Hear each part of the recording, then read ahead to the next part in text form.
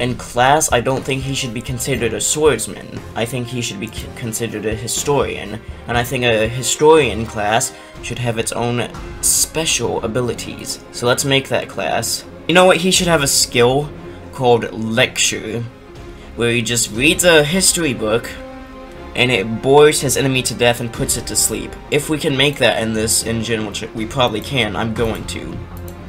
Is there any one of these skills that puts them to sleep, I wonder? Oh look! Puts all enemies to sleep. Perfect. And instead of lullaby, it's gonna be lecture. Level 1 sounds good for that.